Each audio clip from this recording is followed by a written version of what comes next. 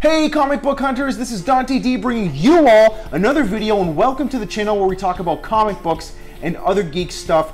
If you're new to the channel today, welcome. Please consider subscribing, hit that like button, and check out the channel for other videos on topics related to geek culture. Today we're going to be talking about how I care for my comics and comic book storage, as you could probably tell by the filing cabinets in the background.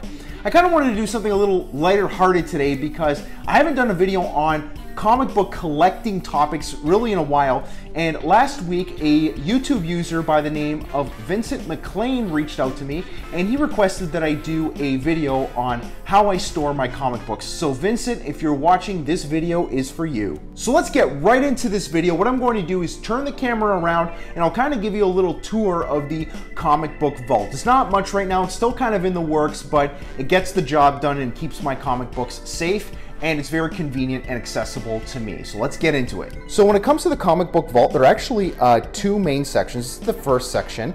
I keep most of my comic books in filing cabinets. This is mostly comic books and some office stuff that I have filed in here. As you can tell, I have a printer up there too. So this is kind of like an office slash comic book vault that I have here. So this is section 1, and this would be section 2 of the comic book vault.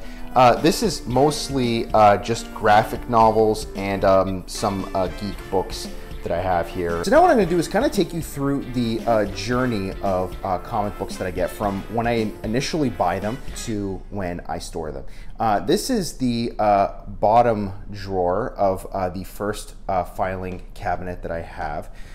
This bottom drawer here is reserved for comic books that I haven't read yet. So as soon as I acquire a new comic book, it goes right into this drawer no matter what. Like, so whatever bag it comes in, I just throw it in there. Even if it comes raw, as you can see, I have some raw books here. I just throw them right in there. They're actually pretty safe in here. And I know some people put a fresh new bag and board with their comics as soon as they get them. I actually don't do that. No particular reason. I just like to read the comic book first before I bag and board it. That's just my personal preference. It's probably better to put a fresh bag and board on it, but my personal preference is to read the book first before I bag and board it. As you can see, I have a backlog of comics that I have not read yet. Really a lot of comics not read yet, and I really have some catching up to do. So that's the drawer with comics that have yet to be read. So after I finish reading a comic, what I do is I stick it in this basket here. This is the waiting to be filed basket, and as you can see, I have comic books in here that I've read in the past few months that are waiting to be filed. I also have some magazines back here that I kind of pick up when I'm at the drugstore or something like that. Some cool things here. And then I also have some other comics here that I haven't read, like The Dark Knight 3. I've had this sitting in this basket. I don't know why I don't just stick it in my need to be read drawer, but I've had this Dark Knight 3 run in here probably since they came out. I have not gotten around to reading The Dark Knight 3 yet, and I really hope to soon because I've heard it's good. If you've read Dark Knight 3, let me know. But so anyway, from this Justice League magazine on, these are the books that are waiting to be filed, and I usually wait till, you know, most of this basket is full before I actually go and prepare these comics for storage, because when I do prepare them for storage, it's usually like I take about an hour and a half to not only prepare them for storage, put them in the appropriate bags and change the boards and everything like that, but I also catalog them in a database, and I'll show you what software that I use to catalog my collection. Now these baskets here are where I keep most of my storage materials that I use to store the comics, such as bags and boards. And if you're wondering what kind of bags and boards that I use to store my comics, I do use eGerber Mylar. I really do prefer to use Mylar, and mostly the reason why is because after I store my comics, I really do not want to have to change the bags. This is just really It's really durable material, and it just really makes the comic book look nice once it is in Mylar. You probably can't really tell that well with the camera, but when you're actually standing in front of these comics in person, you really could tell a huge difference. So here's what the Mylar looks like. As you see, there's this really nice gloss on it, and these bags, from what I'm told, never ever have to be changed. And then here is one in just a regular standard poly bag. As you can see, it's like really rippled, and I mean, I don't think this bag is even that old. This is one of the comics that are still waiting to be filed. Originally, when I started collecting comic books seriously about 10 years ago, I did store the comic books in just regular poly bags, and I always used Silver Age size poly bags just because the sizes of comic books kind of vary between the ages. This is kind of like a one size fits all. I don't have to buy certain bags for my modern ones. I don't have to buy certain ones for my Bronze Age ones. I'll stick them in Silver Age ones, and they fit perfectly. And when you're a comic book collector, you know that wherever you can save a little bit of money, that would be best, because this can be an expensive hobby. Not only finding the comics to add to your collection, but also the materials to efficiently and effectively take care of them. So that being said, with respect to trying to save money in this hobby, why, you're probably asking, did I switch to Mylar bags? Because these are much, much more expensive than your standard poly bags. And the reason for that, like I said, I think I mentioned very briefly, is that these poly bags actually have to be changed every so often because they're no longer going to protect your comics effectively after a period of time. I don't know exactly what that period of time is. I've heard some people say 5 years. I've heard some people say 10 years. I've heard some people who have not even changed them at all and just kind of leave them and they say their comics are fine. For me, it's kind of more the aesthetics. If I move this here, you'll see when I was storing my comics in just these regular poly bags that you can get pretty much at any comic shop, I was noticing that even after a couple months, they were starting to ripple and look really ugly like this. And I noticed that books let's say 1993 do this more. You can get away with putting more modern books in these poly bags because for some reason these modern books, I don't know if it's because of the paper they use or the type of ink they use, but they actually don't have this. They don't get this ripple. And here's an example. This is Batman Annual #1 from the New 52. I believe this was published in 2012 or 2011, something odd. This book here has been in the same bag since the day that I bought it. And as you can see, the bag here, I'm gonna just kind of go along here. As you can see, this bag here has remained in perfect condition from the day that I bought it. No rippling, nothing. This just looks absolutely amazing. But with books from the early 1990s and books like these from the early 1980s and below, you're always gonna kind of get this ripple with the poly bags. And I'm telling you, this ripple will appear mere months after you put that comic in there. I thought maybe it was temperature. I thought maybe it was humidity. I didn't know. I actually experimented in different types of conditions to store these books. And no matter what kind of temperature, humidity, whatever, I always got this ripple here. But again, this isn't happening with these more modern books. And my guess is, I don't know for sure why, but my guess is because it's the type of paper. These older books here are printed on this cheap newsprint, and these modern books are actually printed on higher quality paper with probably better quality ink. And I honestly think that that is what is preventing the ripple effect, I guess, from happening on the bags. Now, I'm sure the rippling here isn't really an issue of damage. I'm sure the poly bag is keeping this book quite safe still. For me, it's more the aesthetics.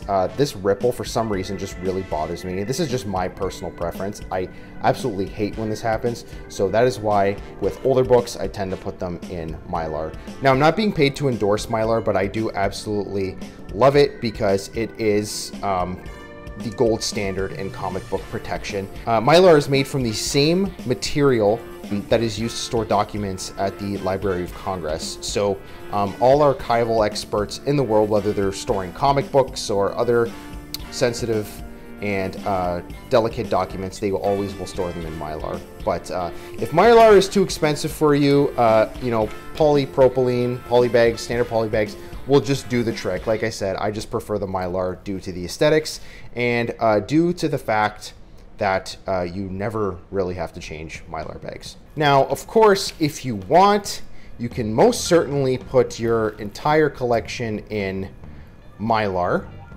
which if you can afford to do that, that's great. The only thing is Mylar is quite a bit more expensive than your just your standard polypropylene bags. And also Mylar is not really as accessible. The only place where you can really get Mylar at a good price is right from the distributor, and they are E. Gerber. I've seen Mylar on Amazon. However, it is quite a bit more expensive than if you were to buy it in bulk directly from E. Gerber.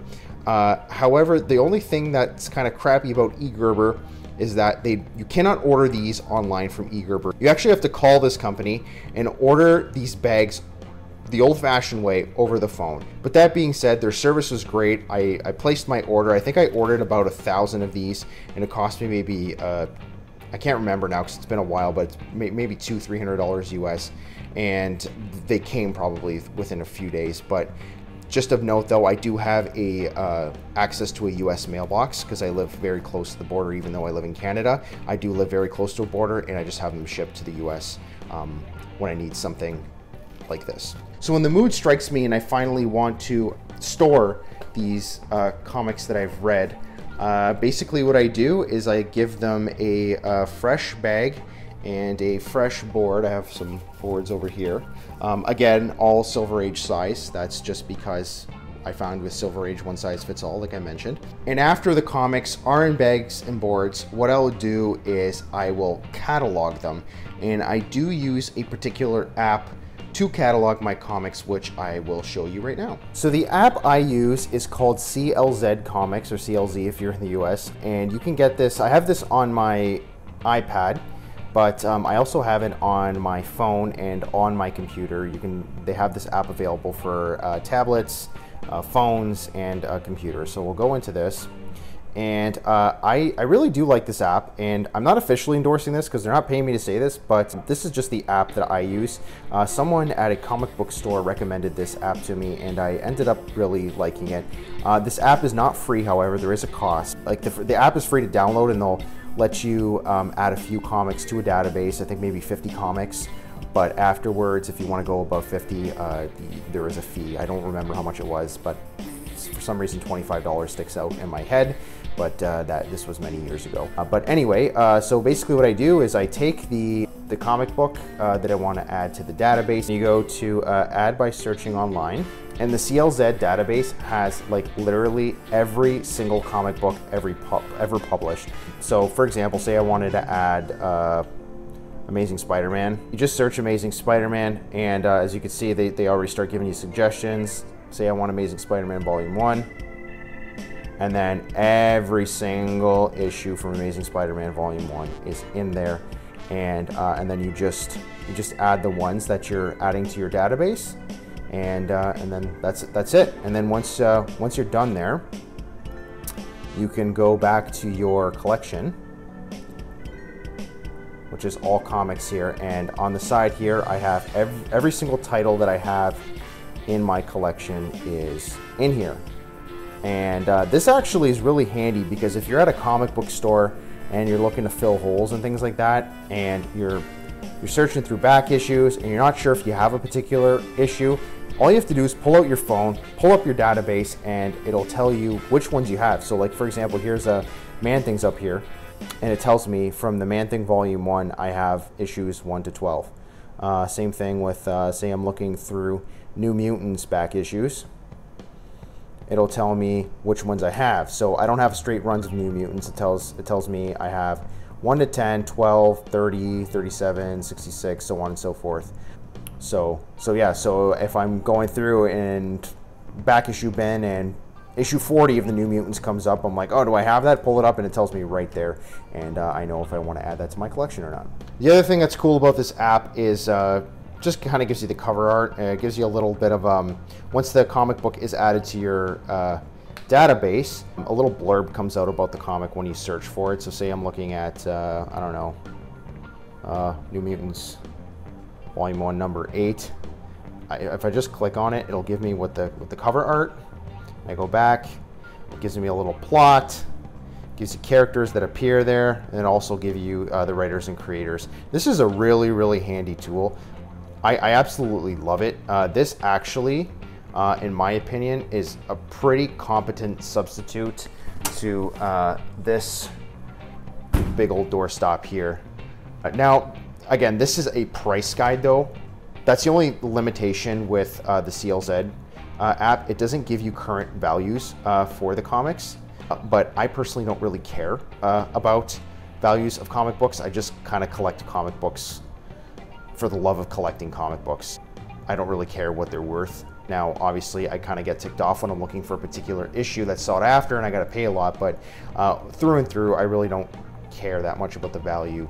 But I mostly have this book here to tell me about milestone comics. Like, I don't really look too much at the values in my Overstreet price guide, but sometimes I do like to know about the significances of particular comic book issues. That's another limitation to this app. It doesn't tell you the significance of a particular comic book. So for example, let's see if I go to Back to Man-Thing, for example. If you go here, so I think this issue here is like the second appearance or something of Howard the Duck. So it doesn't tell you that.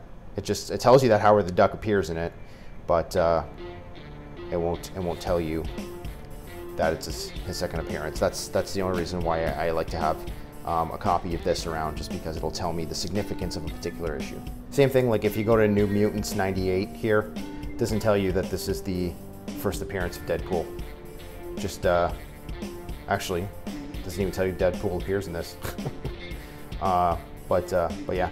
Oh, and one last point just about this app that I think is really cool is after you add a particular comic to your database, it gets sent to a cloud, okay? And as you can see here, it sync changes. This is really handy when you have this app on your phone and on your computer, because say I used my iPad to add the book. I want that book to appear in my database when I pull it up on my phone and on my computer. So I think the last time I added books to the collection, I was using maybe my phone. So I want all those books that I added to appear on this iPad. So I just hit sync changes and it just automatically adds or removes. As you can see, I sold a big lot of Ghost Rider comics, so it's removing a bunch of Ghost Rider from my database. So now for the actual storage component. So I've read the comic books and I've prepared them for packaging. How do I store them? So when it comes to comic book storage, you really have, I want to say, 3 options here. So you can either use your standard boxes here, which I would not recommend, and I'll tell you why in a second. You can use filing cabinets, or you can use drawer boxes. So as you can see, my primary and preferred method of storage is filing cabinets. And as you can see here, I have, sorry, it's locked right now. I have most of my collection in filing cabinets. So you see all my comic books there. And then I also have another row here, another big filing cabinet here. Now the top drawer of this filing cabinet I actually don't use for comics. I actually keep like other stuff in here. I have a lot of paperwork to file from my job and things like that, so I'm kind of leaving it for that. But yeah, my primary method is of comic book storage is to use filing cabinets. So as you can see here, I also have a huge stack of boxes. I have not converted completely to using filing cabinets, and but there's a reason for that. Mostly because I don't want to go out and get a new filing cabinet right now. And I do have comics in here. These are mostly comic books. Like I have, these are all modern. I don't think I have anything really pre like 2012 or anything in here. Amazing Spider-Man #1. This was like, I think the third or something like that, Amazing Spider-Man #1 within like a 2-year period. I was actually getting annoyed with that. But yeah, these are all like modern books. And I don't really know if I plan on keeping these. Like, that's why I kind of keep them in these boxes, because I don't know if I will keep them. I guess the intention is to sell all of these comics, but if you've ever tried to sell comic books before, you know that when it comes to newer stuff, it's practically impossible to get rid of for a fair price. If you're okay letting them go for like 20 bucks for this whole box or something like that, then not even, probably 10, then yeah, get rid of them. But I obviously am not okay with that. Older the better, generally, is the rule of thumb. Nobody wants these gems from like 2012 and 2014 and whatever. Maybe in the next 20 years, maybe someone might, but I don't know. I'll just hang on to them for now, because I cannot be bothered to spend any more time trying to sell these. If an opportunity arises, it arises. If not, I really don't care. I do not prefer boxes. I actually hate boxes because they are a pain in the neck. For example, say I want a comic that is in that bottom box right there. I have to now move every single one of these boxes to get to that one comic that's under there. It's a pain in the neck, and I absolutely hate it. As my collection grew, it was becoming more cumbersome to access particular boxes, so I just said, screw it, I'm switching to filing cabinets. Now, if you want, you can also do drawer boxes. I personally don't like drawer boxes, but they do eliminate having to take every single box away to get to that one comic that's at the bottom. Like I said, I prefer filing cabinets, and a lot of people probably won't like filing cabinets because they look too, I don't know, office-like or industrial or something like that. But if you want, you can even splurge and go to Staples and get these really nice wooden filing cabinets, which is what I originally wanted to do. I wanted to buy like 3 oak filing cabinets and store all my comics in there, but it is beaucoup d'argent. Like really, it's super expensive to get that kind of stuff. But if you have some money lying around and you want to make your collection and you want to store in style, then I mean, go for it. But anyway, filing cabinets I think are a great alternative. A lot of times you don't have to buy filing cabinets brand new. If you don't have any filing cabinets and you do want to maybe consider putting your collection in filing cabinets, I have to say it is quite handy, because if I want a particular comic book, all I have to do is open a drawer. Okay, bottom one, no problem, just open the drawer. Like, I absolutely love this aspect of it. And I don't even have that big of a collection. I have probably, I don't know, like under 2,000 comics now, because I actually sold a few older ones. Like I sold a bunch of Ghost Rider comics, and I sold a bunch of Black Panther comics too, older ones, obviously. So if you have a huge collection, I really would recommend maybe considering filing cabinets, because they are just really, really handy.